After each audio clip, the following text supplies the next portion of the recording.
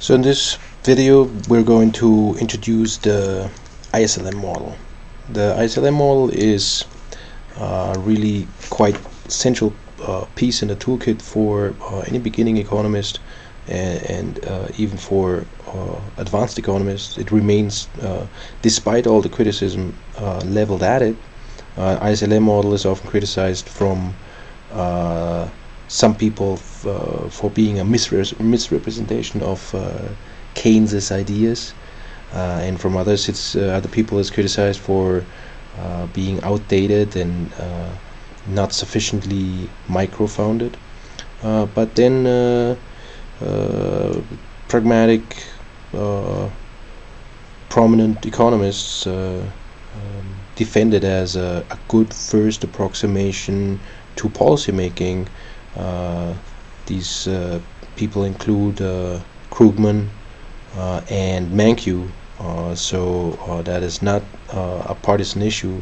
You have them from the centrist left and the centrist right, but let's leave that as a brief introduction, and only to emphasize that studying the ISLM model in an intermediate macroeconomics course is really quite crucial, and you should take good care of working with this material. Now, in this first first introduction, we're going to do derive the two curves, the IS curve and the LM curve, graphically, and then look at these curves, how they shift under certain conditions, and lastly consider the equilibrium between the two. So the IS and LM curves together will give you a first look at a macroeconomic equilibrium. So let's get right to it. Here is the IS curve. IS, of course, stands for investment and savings. So the IS curve describes equilibrium in the goods market. Now, you've studied the goods market, and we have a model to describe the goods market, and it looks something like this. Here we have a 45-degree line, aggregate demand, income, and a aggregate demand function Z. Now, in this model, investment was exogenous. What we want to do now is make investment endogenous. So we're going to write investment as a function of income and the interest rate. Very simply, investment increases with income. I'll add a plus sign here to denote that, and investment decreases with the income. The rationale is clear. If current sales or expected sales here rise, it might be necessary to add an assembly line, add machinery, add a copier, etc., etc. And secondly, if the interest rate rises, it becomes more expensive to do so, and you might think twice. How is that as an investment function represented in this graph? This aggregate demand function will become dependent on an interest rate. Let's say I1. Now, if the interest rate from I1 now falls, what will happen in this diagram? A lower interest rate, let's write down here, delta I is negative, so the interest rate falls. That will lead to a rise in investment, which in this model, in this diagram, is on this axis. So this here includes the autonomous components of demand, which is as well the interest sensitive part of investment. If the interest rate falls, we will get a shift upwards due to that new lower interest rate, and we get a ZI2 where I2 is less than I1. Okay, so we have these two equilibria here, and we know that convergence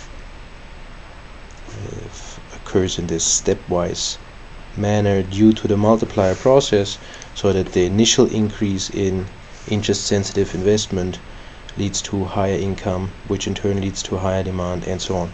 And we're moving to this new equilibrium in the goods market.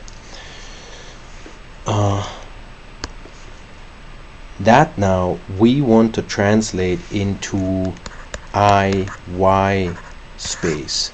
The ISLM model is in IY, which means that we will draw out here a model with I on this axis, Y on the horizontal axis, and we can then just carry down here Y1, which corresponds to I1, and Y2, which corresponds to I2. Now, we can't carry the interest rates directly down to this axis, but we know that I2 is below I1, so we can say that this here is I2, and here we have I1.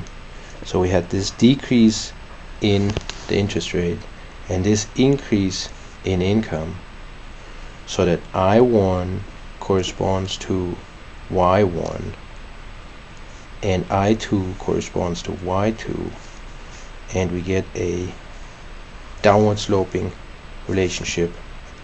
That is what we call the IS curve. So we've made use of the fact that we have the same horizontal axis here, carry the Y's down, and then note the interest rate on the vertical axis, and we get a downward sloping IS curve. Now, let's think for a moment about what this means here. We have 2 points here in the upper diagram, both of which are equilibria of the goods market. So at both of these points, I is equal to S. Now, these points correspond to this point and this point, which means that any point along the IS curve is an equilibrium of the goods market. That's the key here. Any point, the IS curve describes all those combinations of the interest rate and output where investment is equal to savings, or equivalently demand is equal to production.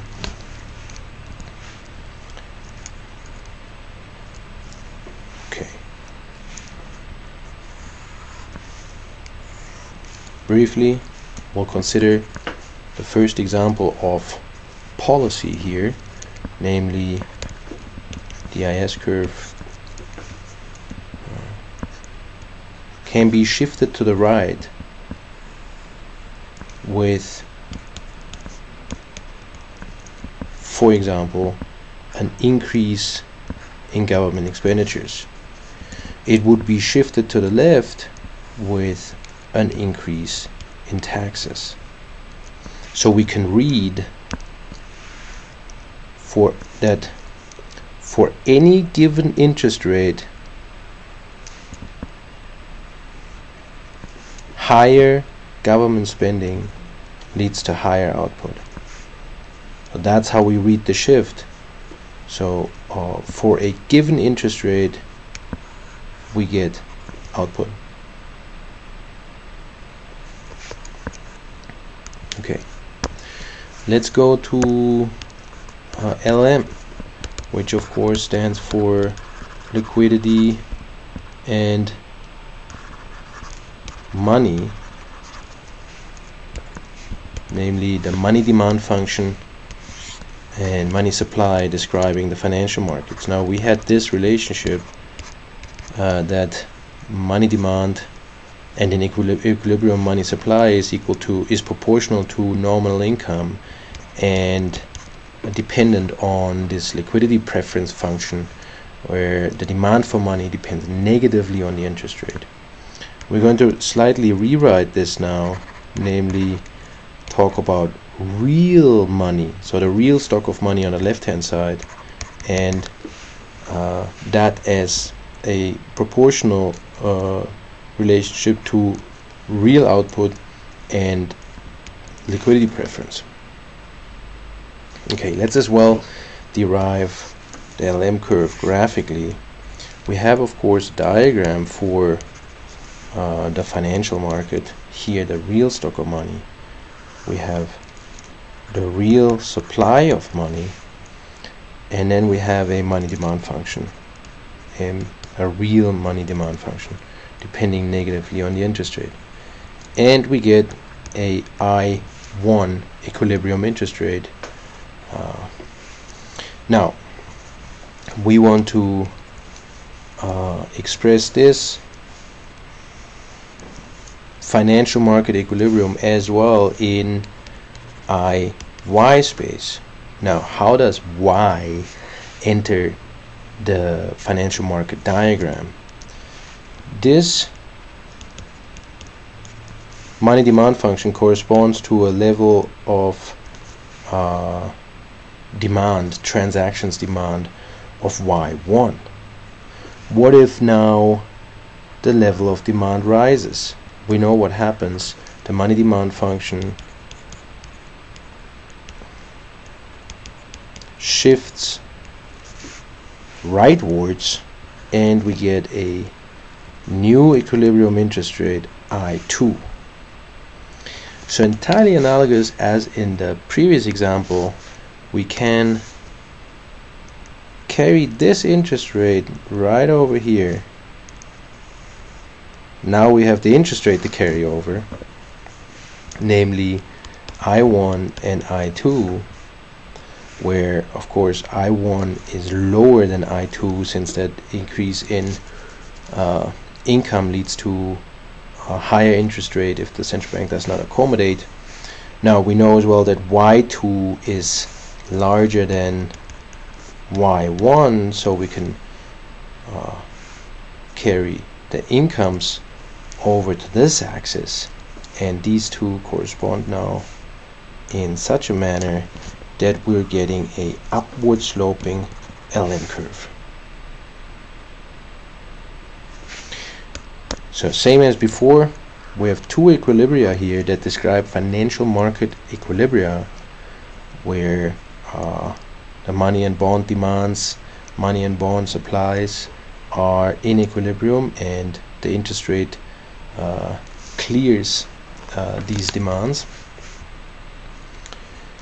which means that these points, in fact any point along the LM curve, describes equilibria in the financial market. Along the LM curve, the financial market is in equilibrium. Let's as well, for this case, consider the first shift. And here we have to think about a downward shift. So a downward shift would be due to an increase in the stock of money, increase in the supply of money, and the upward shift would be due to, for example, an increase in the price level, which would lead to a reduction in the real stock of money, so a monetary contraction. Which means that we can read here, for any given level of income, a higher price level leads to a higher interest rate, or a higher stock of money leads to a lower interest rate. So causality in that sense moves from Y to I.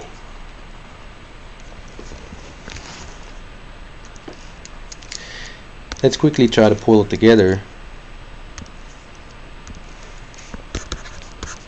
and look at the macroeconomic equilibrium.